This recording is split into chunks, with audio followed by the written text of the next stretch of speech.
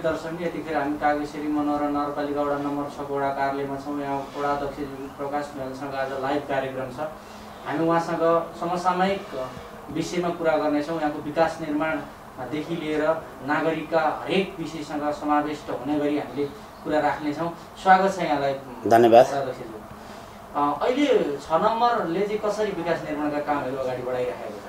विकास निर्माणका काममा हामी आउने बेलामै सुरुकै दिनमा हामीले प्राथमिकता छानछोड क्रममा हेर्दाखेरि जुन गाउँ टोल सहरमा हामी गयौँ हाम्रो क्षेत्रभित्र सबभन्दा पहिला सडकलाई नै जनताले प्राथमिकता दिएको पाइयो।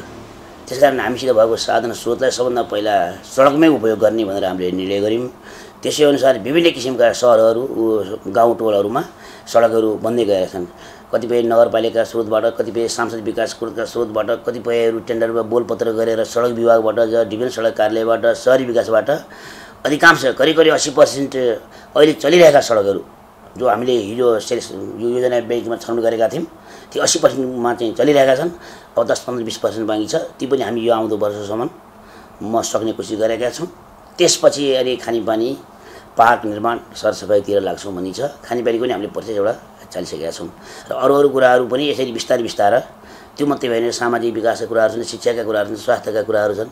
यसलाई पनि हामीले प्रमोट गर्दै लगेर खोजेका छौँ। अहिले यो हाम्रो विकास निर्माणका योजना अन्तर्गत चाहिँ विशेष गरी यो आर्थिक वर्षको अन्त्यमा जब बर्खामा सुरु हुन्छ अनि मात्रै गर्ने हाम्रो नेपालमै एउटा परिपाटी जस्तै बनेको छ।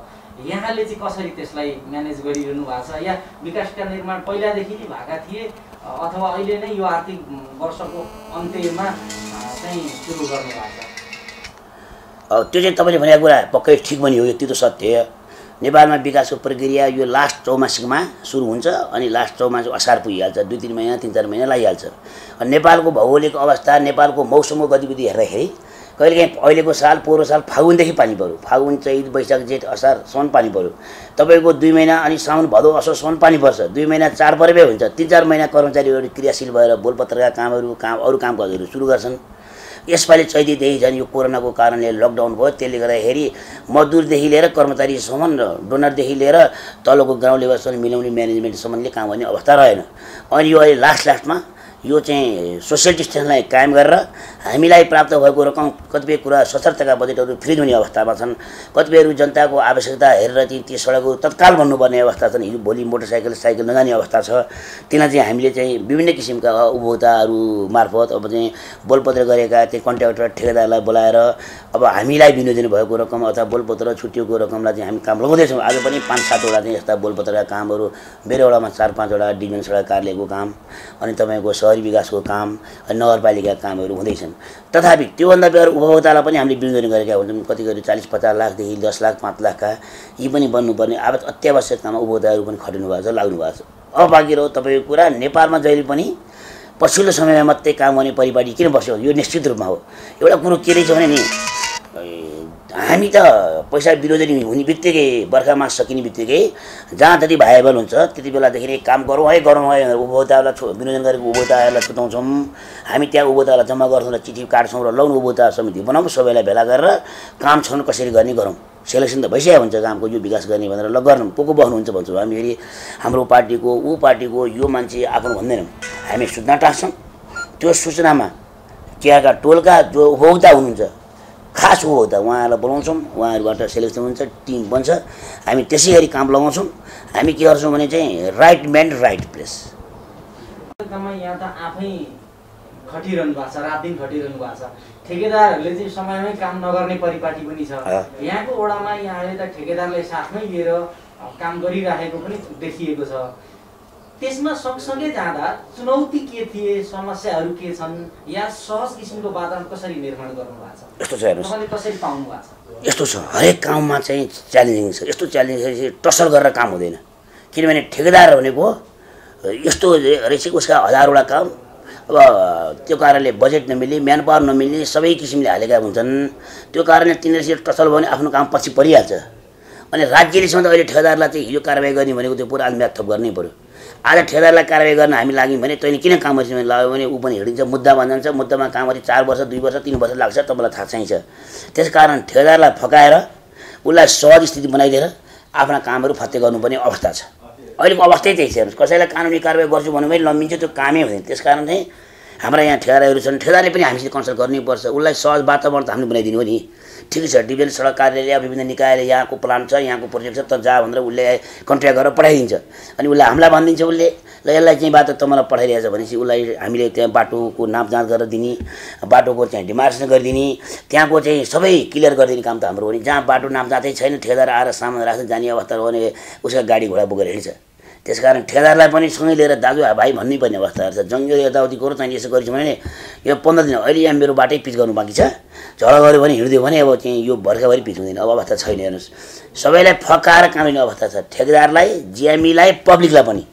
मैले अहिले भर्खर पब्लिकलाई 2 फिट देऊ न, तिम्रो जग्गा त उहीँसम्म नै परेको छ, तिमीले छोडिदिनु पऱ्यो। मैले क्लेम गरेँ होइन, मैले अनुरोध गरेँ भाइ भनेर नमस्ते गरेर आएँ। अनि हाँसिरहे उनीहरूले, अनि नतमस्तक भए। हेर्दै जाउँ, अब म यसरी सल्लाह गर्न आउँछु है भाइ भनेर त्यसैले म अलमुल गरेर आएको। त्यस कारण अहिले फकार गर्नुपर्ने अवस्था छ।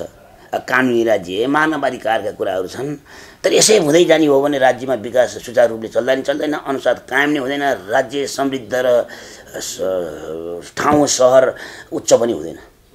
जस्तो अब यहाँको वडामा चाहिँ समग्र विकास निर्माणका आगामी अब नयाँ आर्थिक वर्षका योजनाहरू के छन्, बजेटलाई कसरी चाहिँ तपाईँले म्यानेज गरिरहनु भएको छ, आर्थिक वर्षको बजेटिङ के कस्तो ल्याउनु भएको छ, अब स्थानीय तहका बजेट निर्माणका कुरा पनि होलान्, त्यसलाई कसरी तपाईँले चाहिँ हेरिरहनु भएको छ, के कस्तो प्रतिक्रियाहरू लिइरहनु भएको छ?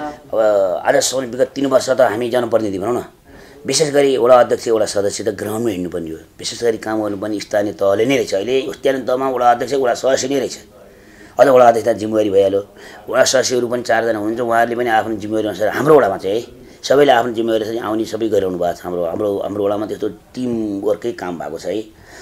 अब एउटा कुरा चाहिँ speed of the Bose is the speed of the team भन्छ एउटा है, त्यो कारणले मैले अहिले स्पिड चाहिँ बढाउनै पर्छ होइन, त्यो पनि एउटा हो। त्यसरी काम गर्दाखेरि अब हाम्रा त योजना के काम गर्नुपर्ने भनेर चाहिँ पोहोर परार्दै नै हाम्रो योजना बैंकमा हामीले लेखिसकेका छौँ। त्योभन्दा बेगर आज नभएको बाटो आज खुलिसकेको हुन्छ, चाडा घर बनिसकेको हुन्छ, यहाँ बाटो चाहियो भनेर पब्लिक आइहाल्छ, उसको आवश्यकता हुन्छ, स्वाभाविक हो। 20 वर्ष अगाडिको बाटोहरूलाई हामीले मेन्टेन गरेर सुधार गर्न सकेका छैनौँ, त्यो अवस्थामा पाइपलाइनमा छन्। त्यसरी हामी प्रायोरिटी बेसमा हामी तेल लगाएका छौँ। अब के गर्ने भन्ने कुरामा हामीसित आउट सोर्स कति हुन्छ, नगरपालिकाले हामीलाई बजेट कति दिन्छ, अनि अरू ठाउँबाट अहिले बजेटको सिलिङ आइसकेका छैनन्, सडक विभागका काका छन्, हामीले त सबै सेलेक्सन गरेर दिइसकेका छौँ। बजेट सिलिङको आधारमा हामी वडाको आन्तरिक बजेट भन्ने केही हुँदैन, न जम्मै हामीसित उठेको राजस्व सबै नगरपालिका हुन्छ, हामीसित खाता केही हुँदैन। हामीले आज 5000 खर्च गर्नु पर्यो भने पनि हामीले नगरपालिकासित माग गर्नुपर्ने अवस्था छ। त्यसकारण चाहिँ अब नगरपालिकाले हाम्रो कार्य नगरसभाले अब भोलि हामीलाई सिलिङ दिन्छ, यो सिलिङमा चाहिँ हामीलाई भित्र बसेर तिम्रो बजेट बढाऊ भन्छ। 1 करोड पोहोर 1 करोड 32 लाख 34 लाख दिएको थियो, 1 करोड 73 लाखबाट घटाएर त्यसमा हामीले प्रशासनिक खर्च पनि हामीले जोडे कि यहाँ चाहिँ पैपरी खर्च, अतिथिको खर्च अनि अरू चाहिँ अफिस मेटेरियल्सको खर्चहरू समेत जोडियो। त्यसपछि त्यो पैसा खर्चै हुन पाएन। चैतमा भयो मका चाहिँ करिब 60% कन्ट्र्याक्टबाट अलिक काम हुँदैछ, अरू वडामा त चाहिँ 30% नै भएन। अब नगरपालिकाले चाहिँ हामीलाई सिलिङ यति पैसाभित्र आफ्नो बजेट बनाऊ भन्छ। यसपालि कोरोनाको कारणले हाम्रो राजस्व पनि रेभेन्यू पनि धेरै घट्यो। हेर्नुहोस्, चैत वैशाख जेठ असार एकदम पिकावर हो। 6 करोड रुपियाँ राजस्व आउँथ्यो, 6-7 करोड त्यो घट्यो, ठ्याक्कै उठे होइन। राज्यले पनि 1-2 करोड रुपियाँ समानीकरणमा पैसा कम दिएको छ विकास गर्ने बजेटमा, हामीलाई 7-8 करोड रुपियाँ त अहिले पैसा घट्यो यही आर्थिक वर्षमा। अब बेसी गरी चाहिँ कोरोनाको चाहिँ यो प्रकोप बढ्दै जाने हो भनेर यसरी ल्यान्डलकको अवस्था रहेर काम नहुने भयो भने साउन भदौ असोज यसमा पनि घट्यो भने त अनि हामी त बजेट 10-15 करोडमा हामी निल हुन्छौँ। त्यस्तो अवस्था छ। त्योभन्दा बेगर चाहिँ यहाँ भएका चलिरहेका बाटाहरूलाई चाहिँ बोलपत्रै लगाएर हामीले चाहिँ भगाभग काम हुन्छ। मैले पनि अब बाँकी रहेका ठुला मेजर 5-6 वटा सडकहरू करिब 5-6 करोडको चाहिँ इस्टिमेट गरेर सडक उहाँ चाहिँ बोलपत्रको लागि नगरपालिकाले गर्छ उसलाई पठाइदिएको छु। उहाँबाट पछि 32 गति बोलपत्र हुन्छ। त्यसपछि बाँकी रहेका सानातिनालाई चाहिँ हामी यो भएको कामहरूले गर्दैछौँ। त्यसको अलावा खानेपानीको समस्या छ। हेर्नुहोस्, कतिपय सार्वजनिक जग्गाहरू संरक्षणको लागि पार्क बनाउनुपर्ने छ। कतिपय गौँडाहरू छन्, मान्छे बस्ती बसेका ती गौँडाहरूलाई 10 फिट बनाइदिए भन्ने छन्। अब समस्या त सधैँभरि भइरहन्छ, सकिने रहेछ यो, किनभने भोलि अर्को बाटो क्रिएट हुन्छ, बस्ती विकासको क्रिएट हुन्छ। त्यसै गरी हामीले विकासलाई प्राथमिकता र क्रमागत रूपमा चाहिँ पहिचान गरेर अहिले सञ्चालन गरिरहेका छौँ। अब शिक्षा र स्वास्थ्यसँग सम्बन्धित अहिले अब कतिपय नगरपालिकाहरूले र वडाहरूले पनि शिक्षालाई अब त्यही अनुसारको सहजीकरण वातावरण निर्माण गरेर लाने भनेर सञ्चालन पनि गर्न लागिसकेका छन्। यहाँको वडामा त एउटा यो नगरपालिका सबैभन्दा ठुलो हस्पिटल पनि छ, नगर अस्पतालै यहाँको वडामा छ। त्यहाँमाथि चलेका नाम चलेका ठुल्ठुला विद्यालयहरू पनि यहाँ छन्। कसरी त्यसलाई चाहिँ सहजीकरण गर्ने योजना बनाउनु भएको छ? के कस्ता त्यस्ता केही समन्वयनकारी भूमिकाहरू निर्वाह गर्नु भएको छ या छैन? छ। यसको हामी सहजीकरण गरिदिन्छौँ।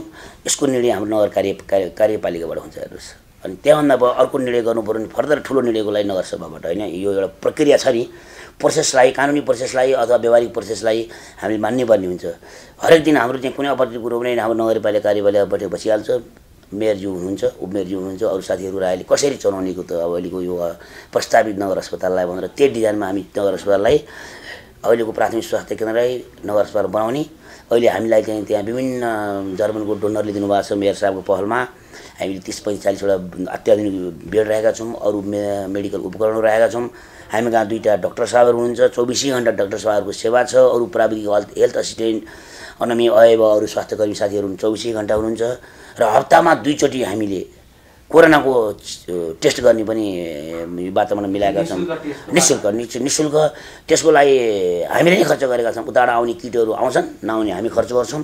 एउटा कोरोना कोष, मेयर कोरोना कोष भन्ने पनि हामी गठन गरेका छौँ।